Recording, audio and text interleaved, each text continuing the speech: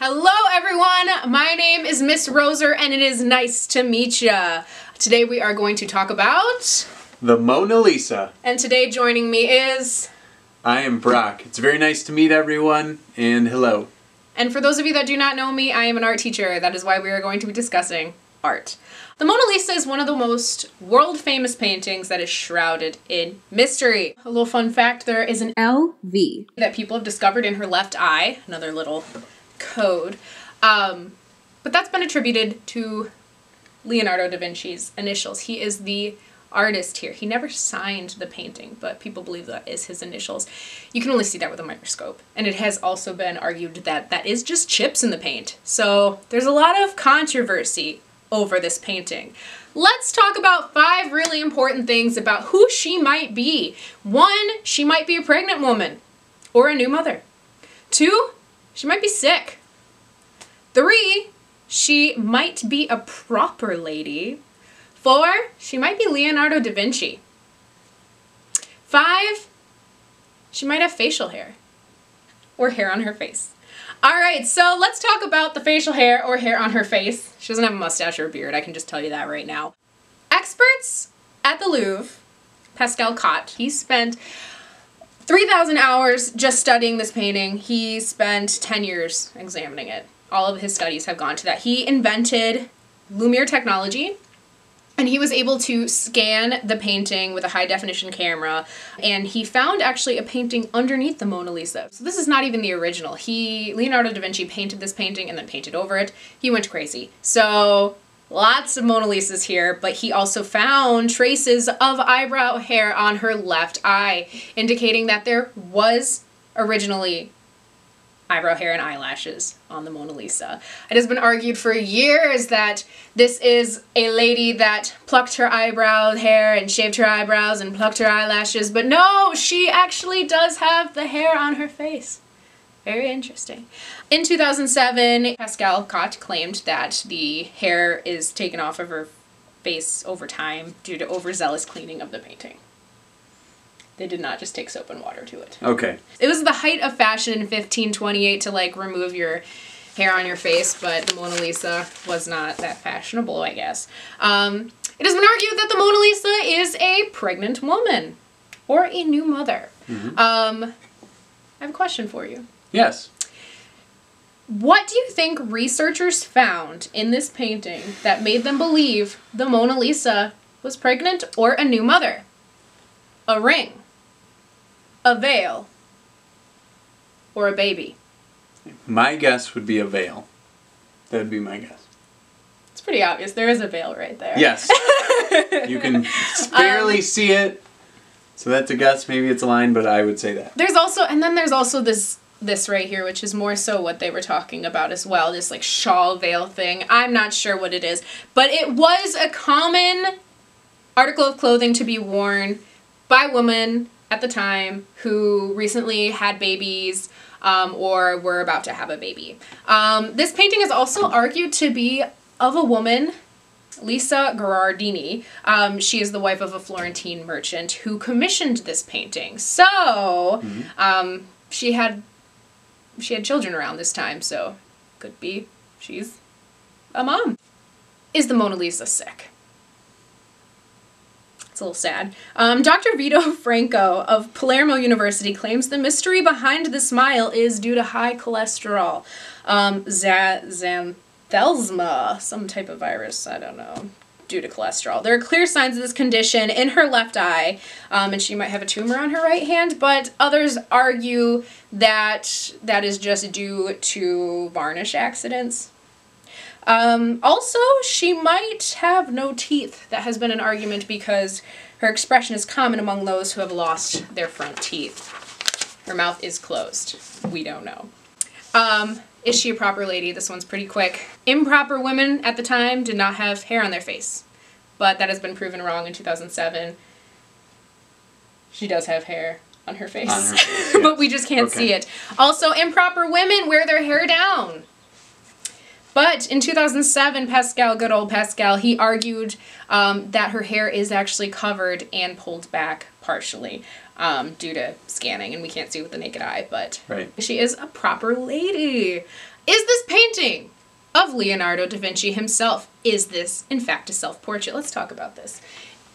If you took a painting with you everywhere you went for 4 years, Yes. and then didn't sell it or give it away, you kept it in your possession this entire time. Cared a lot about that You painting. care. You care. Yes. Do you think it's of you or of somebody else? Personally, it's probably of someone else if I painted that, but it could be of me. An American scholar named Lillian Schwartz says that this might be a self-portrait because his own self-portrait that he actually did make of himself can be superimposed perfectly onto this one. I'll add a photo of that here. Okay, who do you think she is? That's a really tough question, so I really don't know. You can comment below if you have an idea of who Yeah. she is. Maybe she's your great-great-grandmother. grandmother. I definitely believe that it is the merchant's wife. I think so around the too. time. That's I a think so, pretty too. solid That argument. makes sense. I trust the researchers I and do. scholars. We are going to talk about 3 different vocab phrases or words, 3, that are attributed to the Mona Lisa. Number 1, contrapposto. Contrapposto is positioning in which there is a twisting of the vertical axis of the body. Hips, shoulders, head turned in different directions, and the Mona Lisa is exhibiting this. She's not looking at us from dead on. She is a little bit twisted. So that is contrapposto. Another word is sfumato. Sfumato. Do you see sfumato in this painting? Yeah, you do. You do see a lot of it, actually. It's all over the place. And Leonardo da Vinci is kind of the guy that coined this style of painting. It is a technique which softens the outlines and creates hazy forms. And we see that, like, in her veil, in her hair. Her hands are really soft and hazy. Not really harsh outlines. Nothing's outlined. It's all kind of blended and perfect. But another really big thing is the Mona Lisa effect. So, Mona Lisa effect is when the eyes of a painting will look at you no matter where you are. So look at her. She moves. She moves. She's still kind of looking at you. Wow. But a fun fact is the Mona Lisa doesn't necessarily exhibit the Mona Lisa effect. If you look at the Mona Lisa, her gaze is about 15.4 degrees to your left. Not exactly at you. So no matter where you are in the room, she will kind of be looking about 15.4 degrees to your left. This is a phenomenon that happens when our minds look at a painting and we are able to see the whites of the eyes. We are registering this as a 3D person on a 2D flat space. So we think that this is a 3D person and we see the whites of their eyes no matter where we go, and so we think that they are looking at us. If you look at a person in real life and you walk around them, you won't get the same thing won't happen to you because your brain's not playing tricks on you. Thank you for tuning in with our vocabulary, and thank you for learning about the mysteries of the Mona Lisa. Next, we're going to talk about how to draw the Mona Lisa. All right, bye! Bye. Now we are going to draw our own Mona Lisa. You will need a pencil, a piece of paper, and an eraser. I like to use the white erasers because pink erasers often stain the paper. We are going to start with an egg shape for the head. We want it to be about the size of our hand. We want it to fill up the paper. So I start at the top, come down, make the chin narrow, and have a wide top of the head. The top of the head does not have to be perfect because we will hide it behind some hair. Now we're going to section the face. I start around the middle to do a cross section that will show me where the eyes and nose go. At the top, I draw a little upside down V to show where the peak of her hair is, and from that V I come down the side of her face as far as I want to for her hair. I make it wavy. This side, I come and I get right along the side of her face. I just follow that until I get to the bottom of the chin, follow that, and then I wave down just like I did on the other side. Next part's very easy. I just do a big U shape around the top of her head, wave it down, connect to that line I just made. wave it down and connect to that wavy line I just made. Now, like I said, the top of the head was not important. It didn't have to look very good because now we erase it.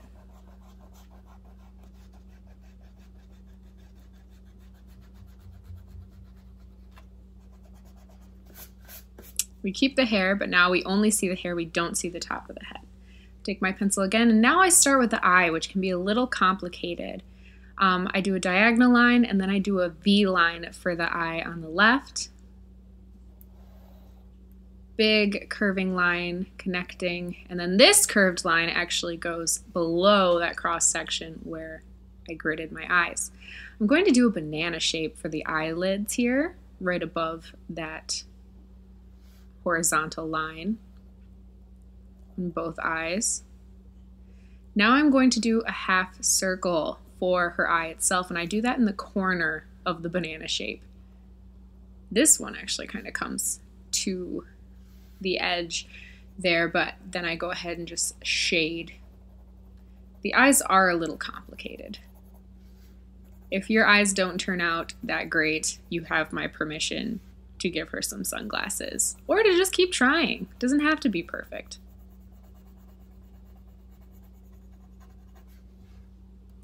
There is my Mona Lisa eyes. Now we're going to do the nose. Very easy. It goes between the eyes and the chin. And then we're going to do the mouth, which would meet between the nose and the chin. The nose was just a V.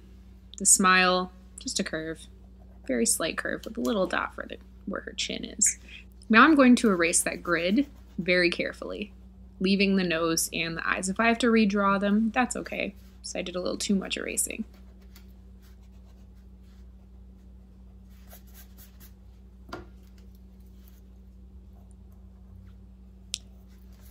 All right, the last thing she needs is a line for her neck, and she needs some shoulders. Looks great. Now you have a finished Mona Lisa. You can color her in, or I challenge you to modernize her. I'm going to make mine into a nurse. Here are a few fun examples of different modern Mona Lisas. I hope you all enjoyed learning about the Mona Lisa and drawing her as much as I did. Stay happy and healthy out there. Have a great week.